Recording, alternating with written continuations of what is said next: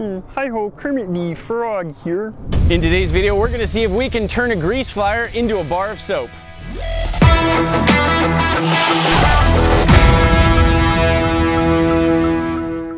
Guys, we're here with Joseph from Good and Basic, and he had an idea that we just thought sounded like so much fun we had to try it out. Give us the quick rundown of what you're thinking is going to happen today. Yeah, so what we are going to do is we are going to make soap, and we're going to do it in a way that you've probably never seen before, and that is we are going to light a giant grease fire, then put it out with a fire extinguisher, and at the end of that we are going to have soap. Here's the basic idea. We're going to see if we can set a grease fire and then use the right kind of fire extinguisher to turn that grease fire into soap, something we can use to clean ourselves. The way this actually works is that a soap is an incredibly simple, easy thing to make. It's just a mixture of a strong alkali and then also a fat. And so the grease fire is going to supply the fat, and then the fire extinguisher, which we're going to talk about in a moment, is going to supply the alkali. And those two will combine in the grease fire and actually make soap. You know, just ordinary soap that you can wash your hands with. Soap, the kind of soap you all use. So what defines soap? We were discussing this a minute ago, like antibacterial versus regular soap. Sure. But what is soap? So soap is a salt of a fatty acid. And what that essentially means is that you take these strong alkali salts like potassium hydroxide, potassium carbonate, sodium carbonate are the most common ones, and then you mix it with a fatty acid, and the fats supply the fatty acid. The fats have this glycerol backbone and then fatty acids stringing off of it. Okay. And so the alkali is going to rip those fatty acids off and turn them into soap. So here we have 4 pounds of lard. I was thinking it was going to be in separate 1 pound blocks, but it's not. That is beautifully gross. Let's just let's see what happens if I just... There we go. Oh, no. That worked great. That's so much. Yes. It's hard to see in this light, but that is now going. We can hear it, we can feel it. There's definitely some more coming. And we're just gonna let our lard melt down and then keep going. Somewhere between, I think, 400 to 800 degrees, so. Okay, so here we have 2 different fire extinguishers. And this one is a lot like kind of the normal ones that you'll see, right? And then this one, probably many of you have not seen before. It's a larger one. Often these K-type fire extinguishers are silver. So different fire extinguishers are rated for different kinds of fires. And this is very, very, very important because if you throw water on a grease fire or an electrical fire, you will make the problem bigger, not smaller. And we've actually done examples of that in the past when we've deep fried turkeys. We deep fried water bottles just to see that explosion happen. So normally in your house, you're going to have what's called a class ABC fire extinguisher. They're the most common to find, commercially available, but these are class K. Is that right? Yes, this one is class K. So this K-type fire extinguisher is really kind of the star of the show here. What it is loaded with is water and potassium carbonate. And potassium carbonate is one of those strong alkalis that we talked about that is going to combine with the fat and make soap. Okay. When we say alkali, that's the same as saying it's basic, meaning the opposite of acid. Acid is corrosive on one side of the pH scale, basic or alkali is up the other side of the scale. And then this, which is, as Callie said, an ABC type extinguisher, is actually loaded with sodium bicarbonate. Which is baking soda. Yeah, so this is literally just loaded with baking soda, and we're just gonna hose down the fire with baking soda. Perfect. Like spray baking soda. Just pressurized baking soda. Yeah.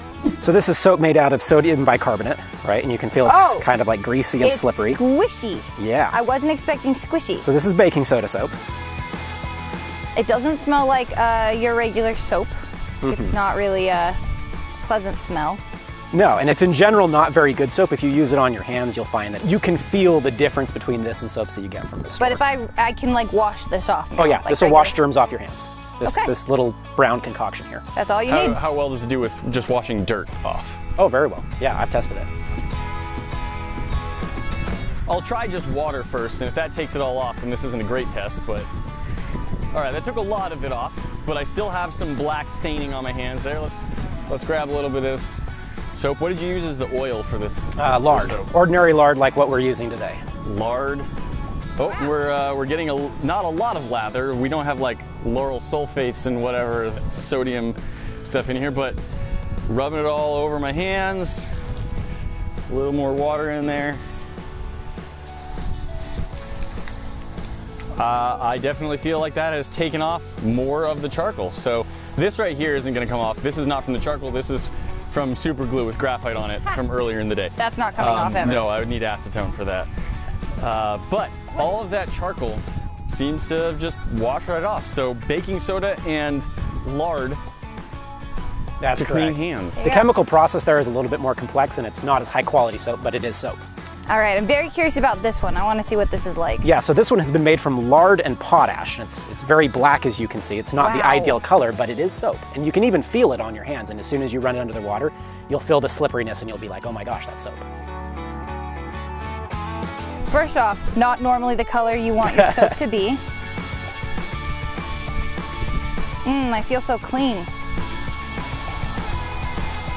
Yeah, that feels like soap now. Again, like Nate said, there's not really a lather, but it's so weird. It feels greasy, but it comes off so easily.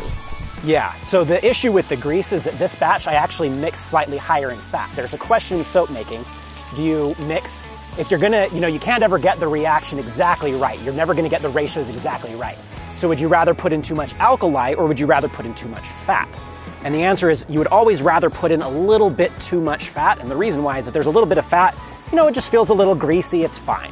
But if you put in too much alkali, it becomes caustic, it can sting your eyes, it can hurt your eyes. And so it's definitely, this is actually called super fatting. It's definitely more important to put in a little bit more fat than you put in alkali for soaps that you use. Okay, now what I'm noticing now is that my hands do feel more moisturized. There's definitely still sort of a grease layer, but my main concern is I smell like bacon. So one of the greatest inventions we've had related to soap making is making it smell good. I think we can all agree. I think so. So you were saying that another really cool thing is the difference between bar soap and liquid soap. Yeah, so you've used bar soap, you've used liquid soap, but like what's the difference and how do you get one, not the other? And the answer is actually, it depends on whether you're using a sodium alkali or a potassium alkali. And so if you're using sodium hydroxide or sodium carbonate, you're actually going to get a hard bar of soap. The liquid soap is made by using potassium hydroxide or potassium carbonate. So this, for example, that's potassium based, you can see it's like super slippery. It's very close to being a liquid soap. Okay. Right? But if we had made this out of sodium, then we'd actually have like an actual bar. So another thing that's making a big difference here is actually the heat of the reaction, the fact that we're doing it with a grease fire. Now you can make soap using what's called the cold process or the hot process, and it's the exact same chemicals, it's the exact same ingredients. The only difference is the temperature, hence cold and hot, yes. Okay. And so the reason why you would want to do the hot process is it actually speeds up the reaction. There's a rule of thumb in chemistry that for every 10 degrees Celsius that you boost the temperature of the reaction, you double the speed of the reaction. Oh, there it is, boiling over. Okay. I no longer feel safe picking that up and moving it. Please don't. Okay. It's a cone shape. Advance on it. Well, put it out nicely. You are spraying foamy oil everywhere. So, okay, so see that reaction? Yes, Do you see those bubbles right there? foaming and bubbles. That's what I see when I make soap. Okay, so that's a good That sign is a that very we're getting good the sign. right reaction. Yeah, and I'm gonna give it a little bit more, but Wait. you actually... At this point, I can move it somewhere that isn't on your stove. You actually don't need very much of your alkali solution to make soap. The ratio for sodium bases is something like 8 to 1, So should roughly. I be stirring it now? Stirring it would be a great thing to do right now. Once I have this super this is high what I quality, normally do when I start kitchen fires. legitimate right, is I start stirring stick. Yes. And again, the really unique thing about this is, like I said, it's hard to make a good soap.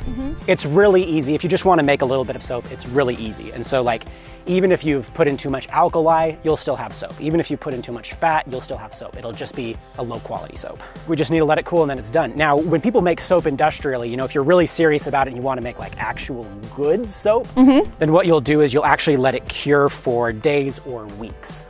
Our second grease fire of the day. Whoa, whoa, whoa. Do you hear that? Okay, yeah, that was what I was thinking was gonna happen, was that we were gonna spray soap everywhere. So we're still getting some of the same foaming, but way less of it. Yeah. And I assume that's because the baking soda, sodium bicarbonate, is not nearly as reactive, nearly as basic as our first fire extinguisher. That is correct.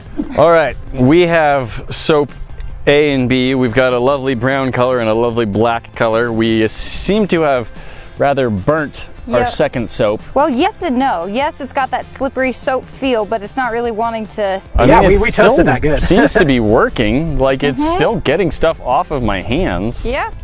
Again, water does some, but it usually leaves more residue behind than this. This one is goopy. All right. So this is our lard soap. Smells like lard.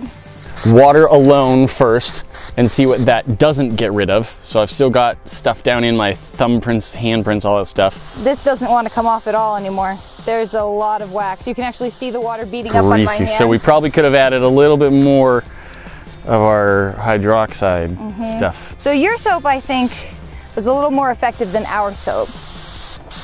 Yeah, that's just a question of balancing the right ratios, right? Like even with this we made, you know, you can feel the slipperiness. You're like, oh, okay, that is soap. It's just that it has this heavy, greasy residue. Yes. So yeah, what do you guys think of the fire extinguisher soap? I am impressed. I don't plan to use it regularly. But it does work. But it was cool to watch just how quickly it started reacting, foaming, and as you explained at the beginning, like that's how this works. That's why this kind of fire extinguisher puts out the fires, is it stops being a flammable oil. It turns it into soap, which just doesn't burn the way oil does. Yeah. It's cool to explore. Really cool. Thank you, Joseph, for showing us this. Guys, that is it for today, but we've always got new great stuff coming out. Go ahead and hit that button right there to subscribe to the channel so you never miss out on a cool video, and we'll see you in the next one. Talk to you then.